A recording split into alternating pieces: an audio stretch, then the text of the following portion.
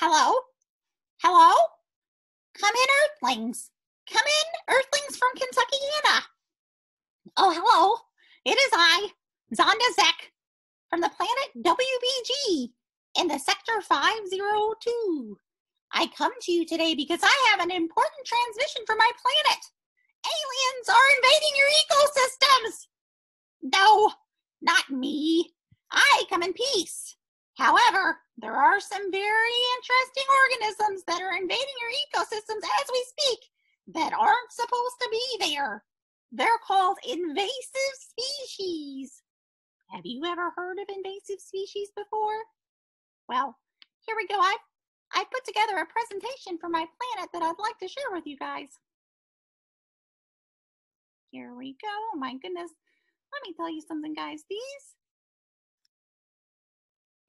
Earth machines are so primitive. It's very hard for me to get things together. Okay, here we go. Here we go.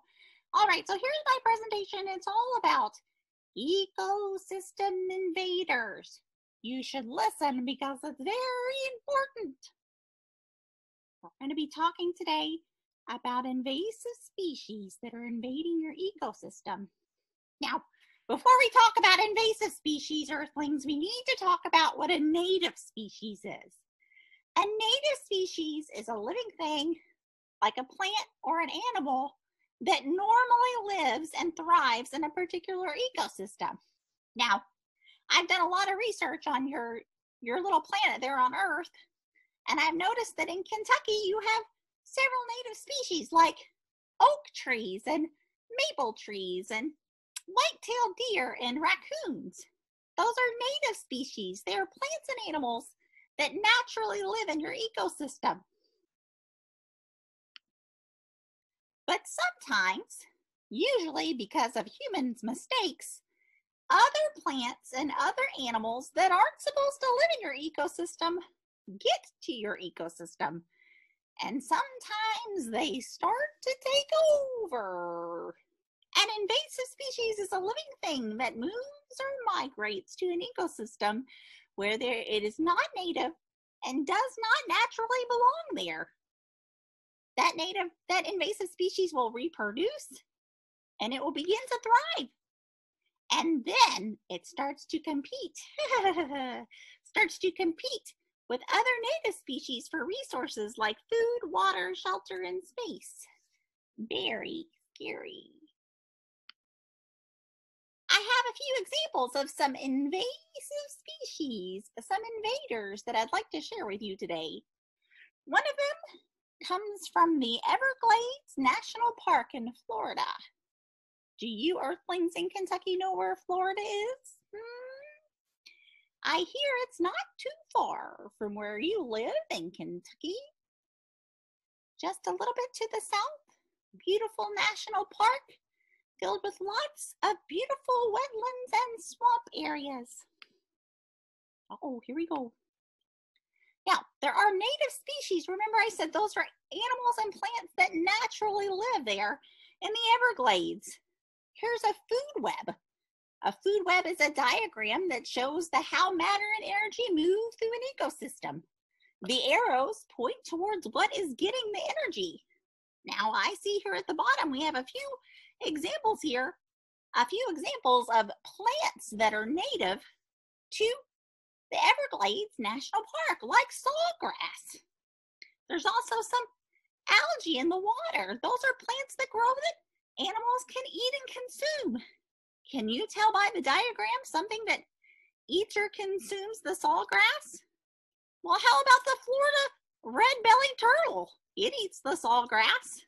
And what is something that might get its energy from the turtle? Oh, I see it at the very, very top. It's big, it's green, it's mean. It's an American alligator. American alligators are naturally the apex predator. That means the top eater in the food web at the Everglades National Park. Lots of other native species here in our food web. I see some raccoons, and hey, if you like fishing there in Kentucky, it looks like they got some bass and some bluegill there, even some snails and a frog. So lots of native species there in the Everglades National Park. Now, here is a picture of one of the organisms, one of the living things you should be a little worried about. This organism is an invader. It is not a native species to the Everglades National Park. It's called a Burmese python. Where are Burmese pythons normally from? They're normally from the continent of Asia. They're not even from North America at all. They can get to be really, really big. They can get to be up to 23 feet, and they can weigh up to 200 pounds. Oh my goodness, they're a very big snake.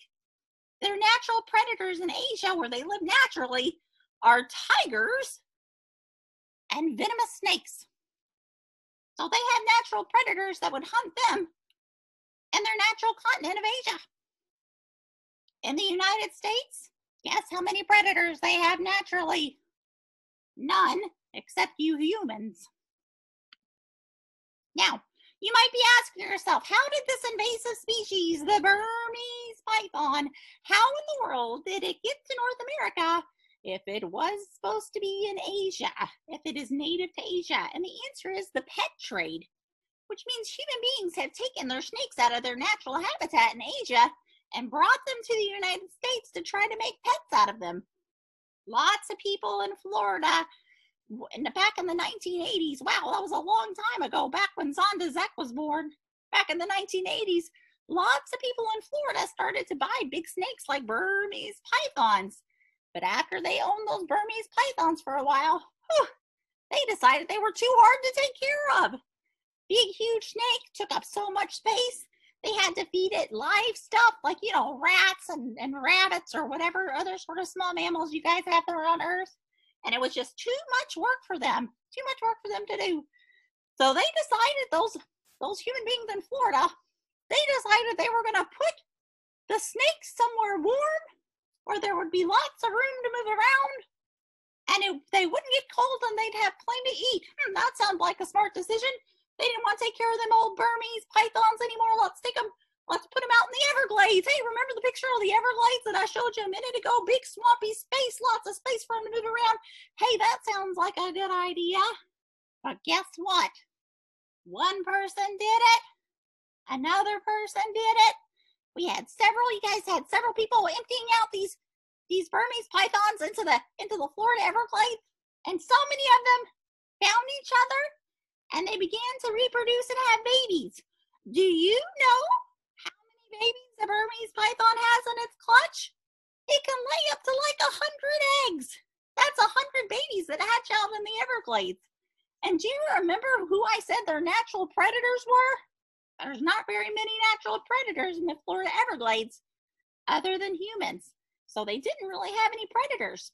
So now in the Florida Everglades, there are tons of Burmese pythons floating around just because a lot of people released them out into the wild and then they started to breed and have babies. How do you think the native species feel about those old Burmese pythons coming in there, those big, huge snakes? Remember I said they could be, golly, up to 23 feet long? Whew, they're really big snakes.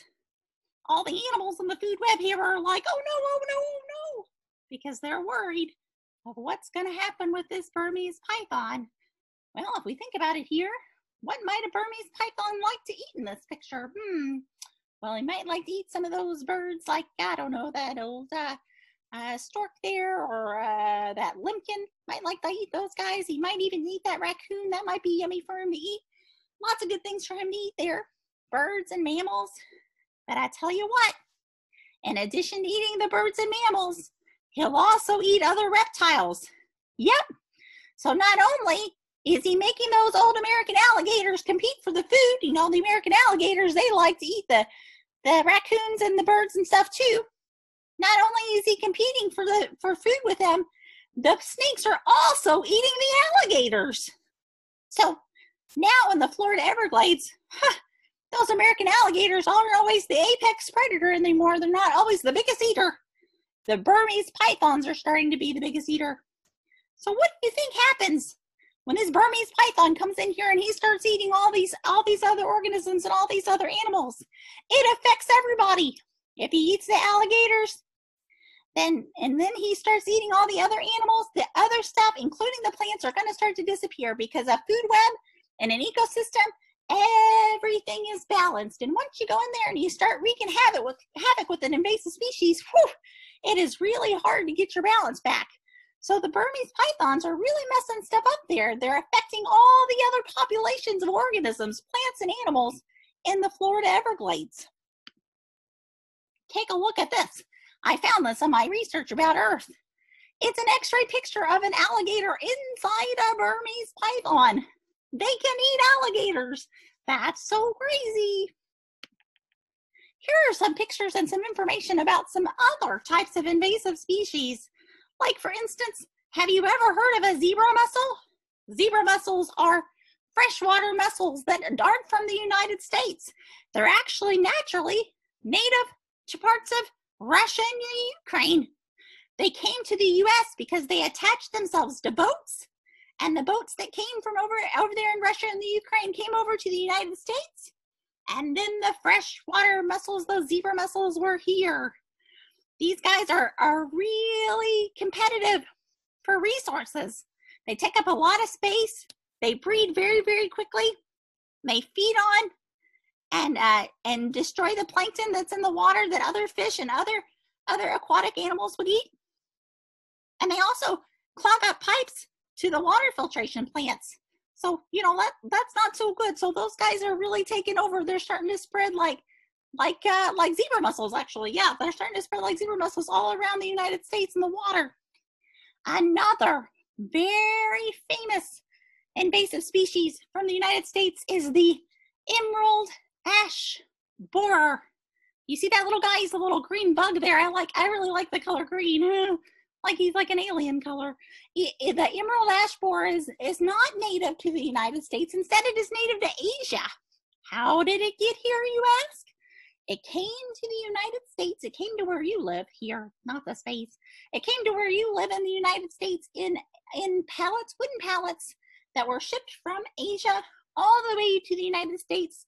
It burrowed and it hid inside, and that's how it got to Canada and the United States. And now it continues to move about the country. And as it moves about the country, it travels around in firewood and logs. And as it moves around, it destroys a specific type of tree, a native tree in the United States called the ash tree. It's a deciduous tree, the ash tree. I believe in Louisville, you guys have something called the Louisville Slugger Bat Factory.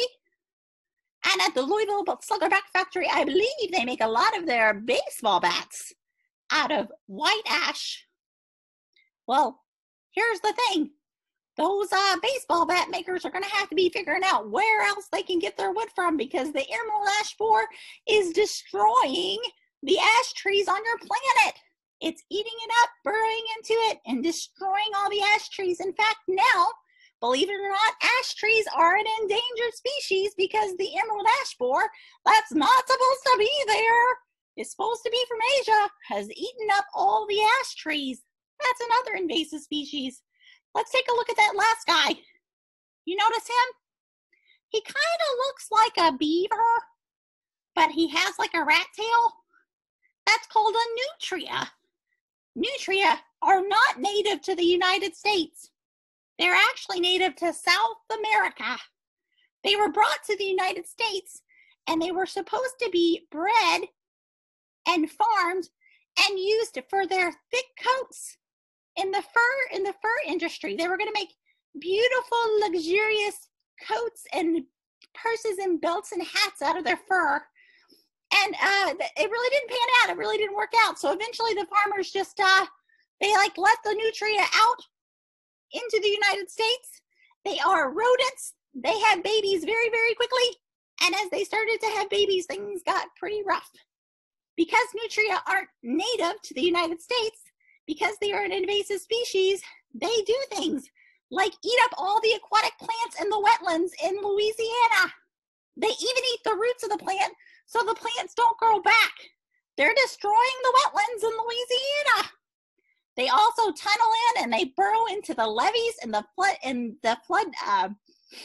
walls, and they destroy the flood walls, and so flooding is a problem.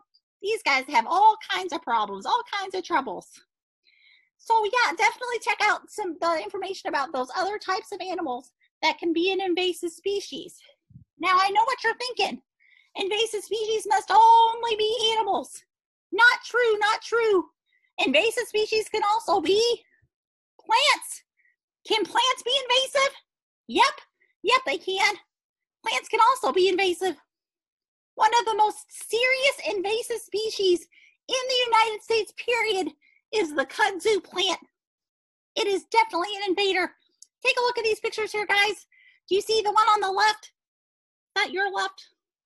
I don't know. I'm in space. It's hard for me to tell. The one on the side, what's close up of the leaves there, nice leafy green vines. But the one on the other side, you can see that it's blanketing a whole field and a whole forest of trees.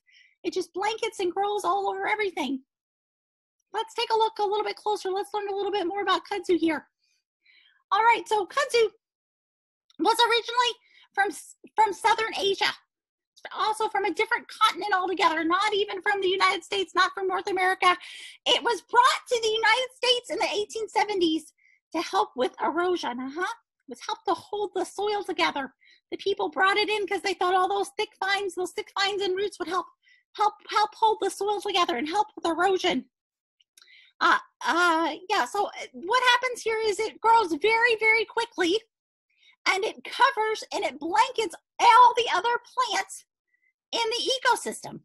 So it grows over trees, it grows over grass, it grows over bushes, it grows over shrubs, it grows over ferns, it grows over flowers, any other kind of plant. It just kind of creates a blanket and grows over it. Now, I bet you know all the things that plants need to survive. Like, for instance, you know that plants need sun, right? They need sun, they need water. Those are two things that they need. And they also need space to grow. If you got a kudzu plant covering you up, it's pretty hard to get access to the sun. It's pretty hard to get water when the kudzu vines are sucking up all your water. So these kudzu plants, they kind of grow and they cover over everything. And if you drive down south, like if you went on a vacation, hey, here's a good idea. Why don't you go down to the Florida Everglades and take a vacation?